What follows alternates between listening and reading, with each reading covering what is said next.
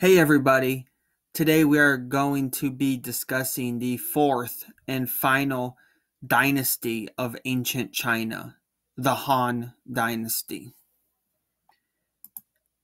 So when you're listening to this presentation, make sure you take notes. You should only take notes on the red text, okay, the red text. After this discussion, go into Google Classroom, to your ancient China notes, and complete the Han Dynasty. Okay, this will be it for the notes. We've completed all four dynasties, and we've also completed the three philosophies of ancient China. Okay, so after this discussion, make sure you write your notes into the column of the Han Dynasty. Again, I'm going to say it one more time. Only take notes over the red text. So, an overview of the Han Dynasty.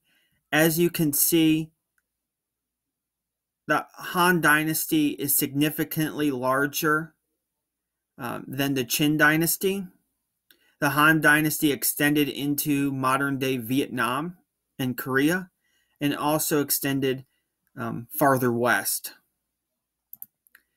It conquered the Qin Dynasty, so the Han Dynasty replaced the Qin Dynasty according to the mandate of heaven. It began 206 BC and it lasted until 220 AD. So a little over 400 years compared to the Qin Dynasty's 15. The Han Dynasty is considered the golden age of ancient China. So golden age, it's a time of peace plus a time of prosperity and wealth, which led to many different achievements in agriculture, military warfare, weapons,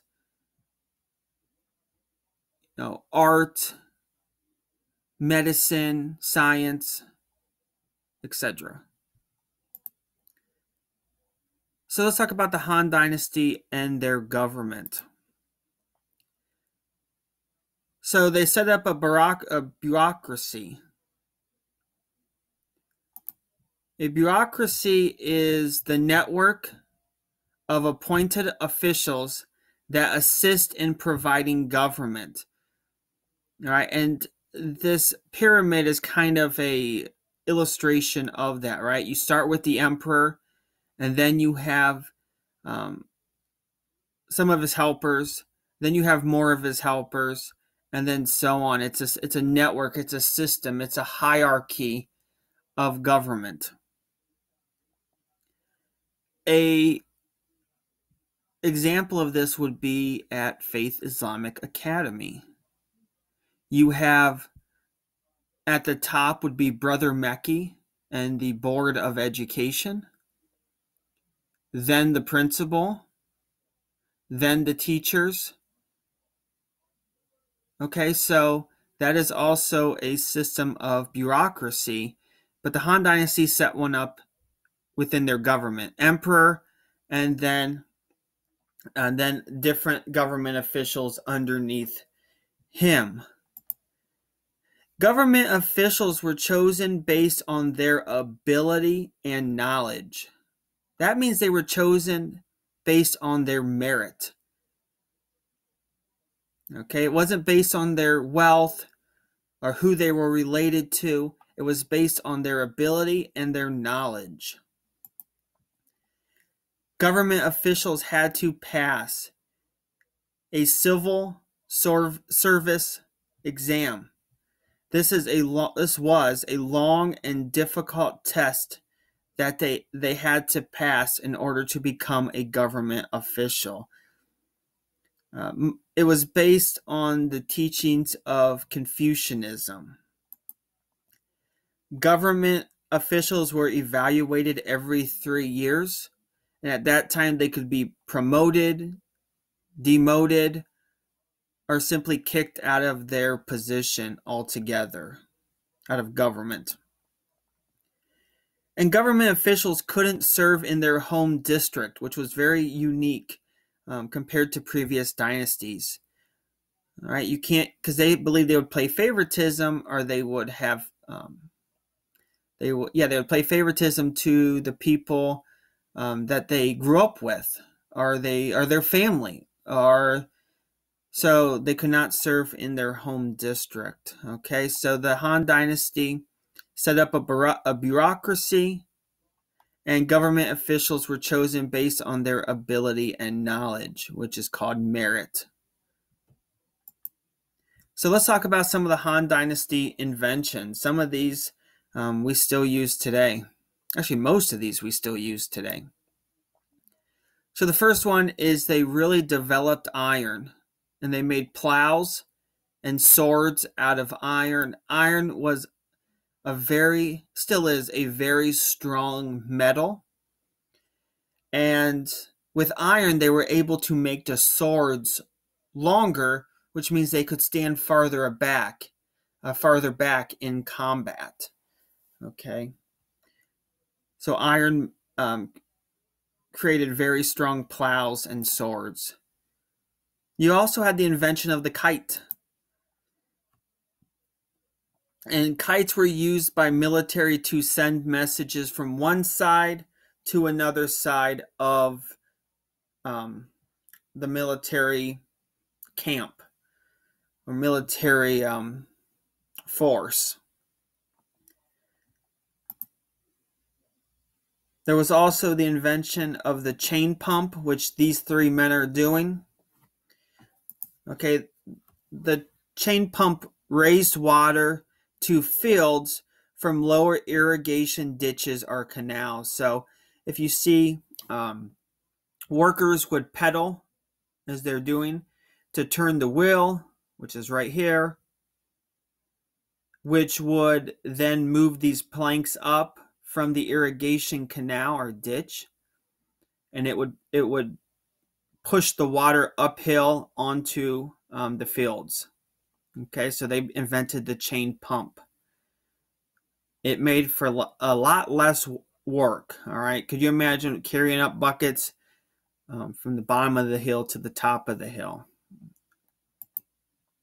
And they also invented the wheelbarrow. It was easier to carry heavy loads in a wheelbarrow instead of carrying it on their backs. Okay, so the invention of the wheelbarrow. Let's talk about more inventions. We have paper. Paper was cheaper than silk, which they were writing on, and it was easier to use than bamboo strips. So the invention of paper.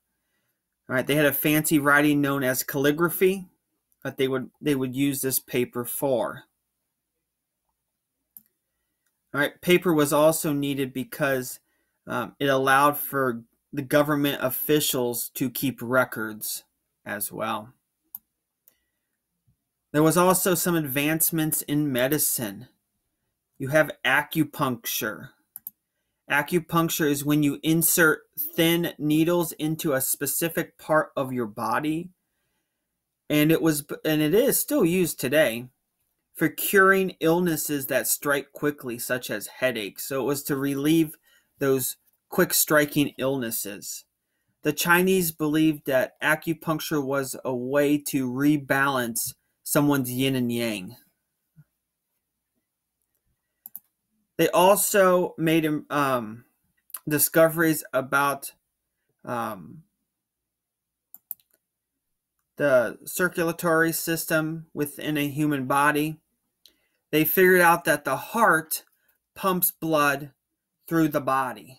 Okay, so they figured out that the heart is where the organ that pumps the blood through the body as well. All right, let's keep going. The seismograph, used to detect earthquakes. Okay, and this, what I'm circling on the screen now, that they used to detect earthquakes. they were able to send help right away once an earthquake was detected. They could detect earthquakes hundreds of miles away. The magnetic compass, and this photo at the bottom is the original Chinese compass, the magnetic compass. It was used to determine direction, north and south, east and west. All right, and it made trade and exploration safer. Okay, so they knew which direction they were going. You also had the invention of porcelain. Porcelain is a beautiful, hard ceramic, and it was used to make plates, vases, and statues. And here's an example of a Han Dynasty porcelain vase.